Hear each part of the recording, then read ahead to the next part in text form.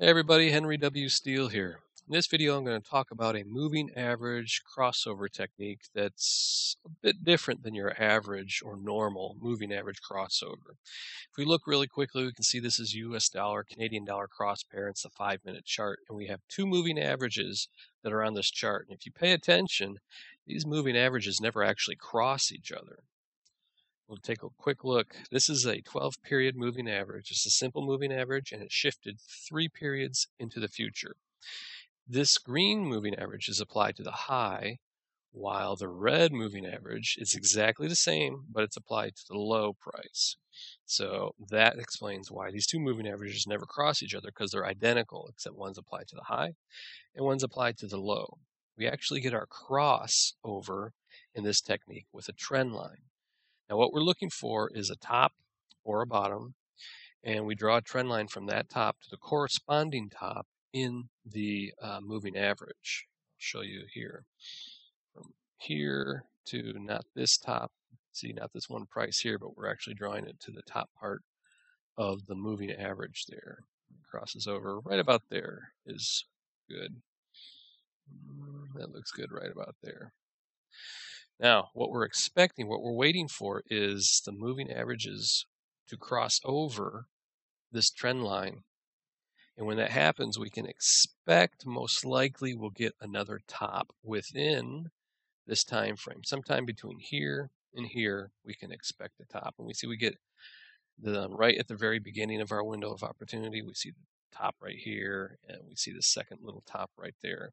So we're getting our tops like we anticipated. And usually what happens if price is pretty close to the trend line, it will come to the trend line and stop.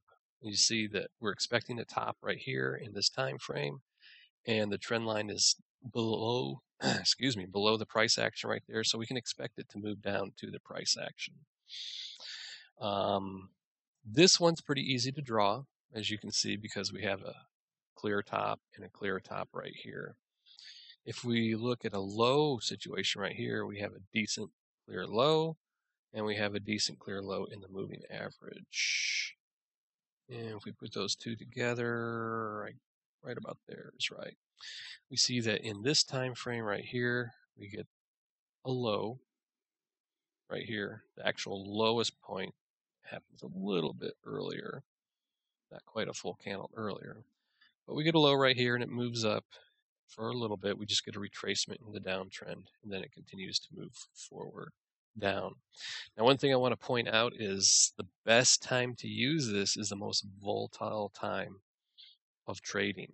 And for this cross pair, it's like 7 a.m. to noon, somewhere around there, 7 a.m. to 1 p.m., something like that.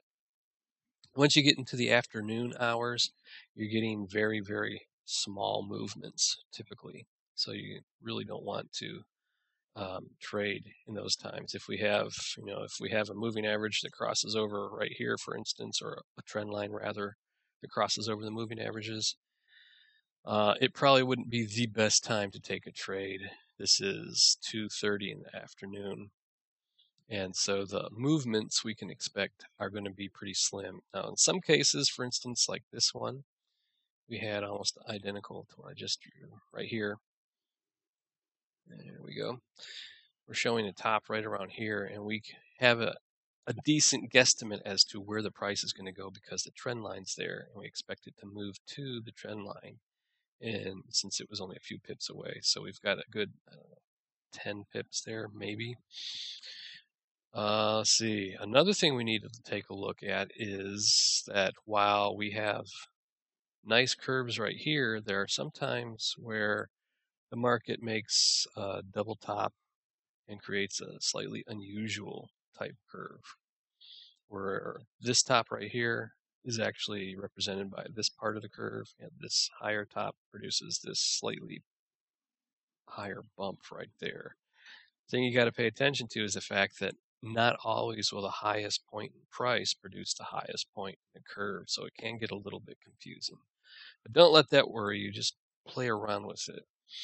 We move again to the next point in time where we're pretty volatile. Let's see, our volatility goes up.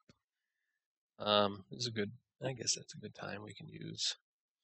We'll try it here. We have a high here, And the highest price is right here. The highest point in the trend line is right here. And we see that price does not get to the trend line for what turns out to be a very long period of time, a couple of days it looks like. But when it does cross over, we do have this point in time to this point in time, and we get our high in that window right there. And then the market moves down significantly, moves down straight through our trend line, and we get a nice little, let's see, 20, 30 pip move there. Let's look at another one. Here is a low to corresponding low is actually right here. It's not the lowest point in the moving average, but it is the lowest point in price. And we get from here to here, and we can expect the market, it has a small bottom here for a little retracement before it moves all the way down right there. Let's see, whoops. Let's find a good one right here. There's one. We have a low right here with a decent corresponding low right here. And there we go. It actually produces, because it touches the red line right here and comes right up and eventually touches the green line, it produces the zone of opportunity from here to here, in which case we do get our low and it's right here at the trend line. Then the market moves up from that. So there are times where you have to pay attention because it happens right away. Then there are other times, like the example I had just shown you, where you might have to wait several days for it to cross over and you might actually forget about it. Here's a secondary low right here that produced this little bump right here. So if we put that like that, we get the future right here. Crossover happens here to here. And we get that nice pointed low right there. And it moves all the way up here and almost comes and touches the trend line right there. So that's a nice opportunity.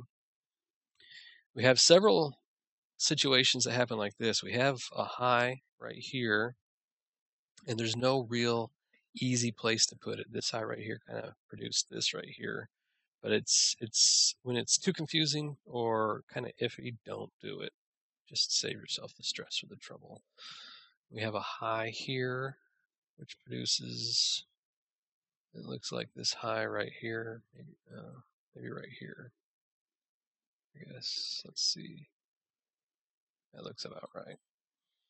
And it produces this window of opportunity where we get the high right here. It moves down, actually moves through the trend line, which is nice. So we get extra movement in the price right there. This video is already 8 minutes long, so I'm going to go ahead and end it here. If you have any more questions about this, please feel free to make a comment. And if we have enough questions, I'll make a secondary video to answer all that. Otherwise, I'll just answer the comments in the video section.